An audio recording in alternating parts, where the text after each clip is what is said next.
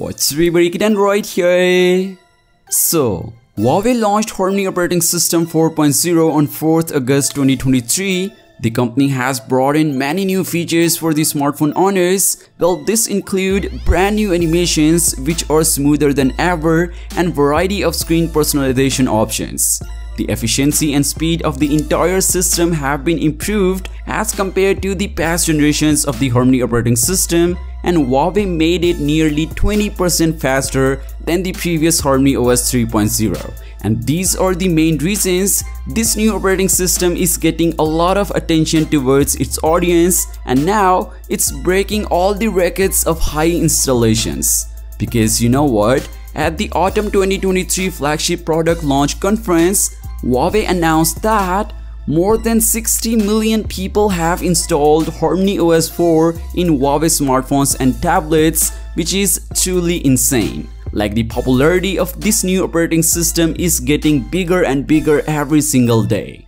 And if you remember, I told you about the HarmonyOS Next, which is the pure version of the HarmonyOS operating system without Android libraries. Once developed, the current version of the HarmonyOS will be replaced by the pure HarmonyOS Next experience. If you haven't watched that video, I will attach it in the card above. You can have a look into it to get full understanding of it.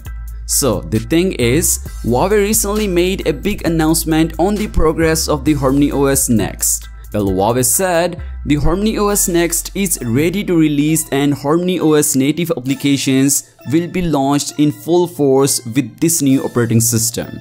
The CEO of Huawei Consumer Business said that the recent Flagship Product Launch Conference that a new chapter of mobile applications is about to begin. The company has also aimed to launch apps in over 18 categories and said all native Harmony operating system apps will be smoother, smarter, and safer for the future generation in the Harmony operating system Next program. So I think this is the time Google should be worried from Huawei and its Harmony operating system platform, because Huawei is now all set to do something big, bigger than their expectations. So yeah, what do you think about it? Well, do let me know your thoughts on it in the comments down below. And as always, I'll catch you guys in the next one. Peace out.